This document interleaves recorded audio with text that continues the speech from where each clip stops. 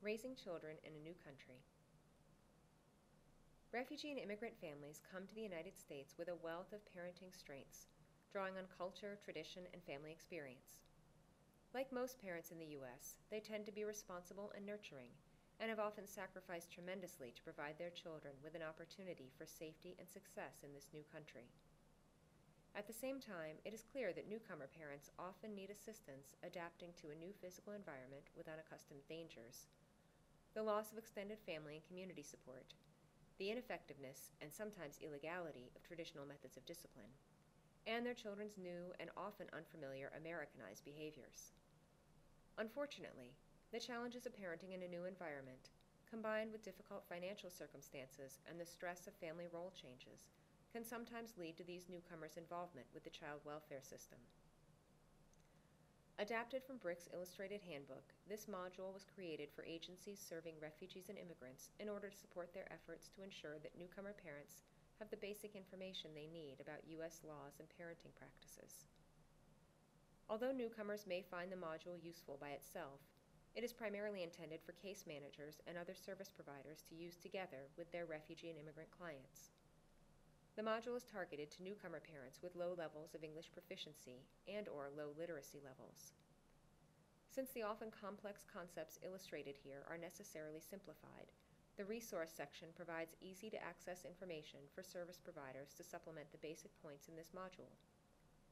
For best results, Bricks recommends using this module in culturally appropriate parent support groups, preferably run by at least one experienced newcomer parent of the same ethnicity and one U.S.-born parent, where refugee and immigrant parents can ask questions, try out new behaviors, and find positive support to help ease their transition. This module emphasizes the following 5 themes. 1. Nurture.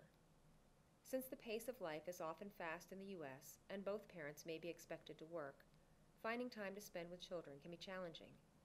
Activities such as family meals and bedtime can be important opportunities for nurture and for continuing cultural traditions. 2. Supervision and protection. Parents are responsible for supervising their own children in the U.S., both inside and outside the home, and for keeping children safe from harm. 3. Structure and limits.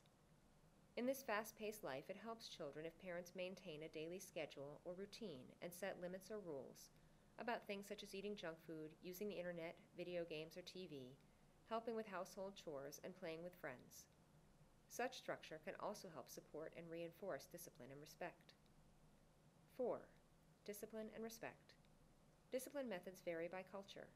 Common methods in the U.S. include positive reinforcement, timeouts, limiting privileges, or establishing consequences. It is important to know what is acceptable here and what is not, so that newcomer families can then adapt these methods for their own use, or come up with blended methods that work for their family.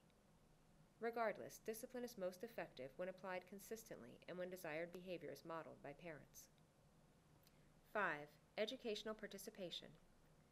The expectation for parental involvement in children's education is new to some refugee and immigrant parents, since education is viewed as primarily the teacher's responsibility in many countries. In the U.S., parents are expected to participate in their children's education by meeting with teachers and attending school events. At home, parents can assist with their children's homework and encourage regular reading and other educational activities. This module focuses mainly on parenting younger children.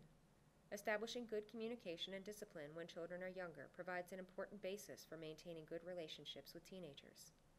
For more information on raising children in a new country and working with refugee parents, please visit the resource section of this module.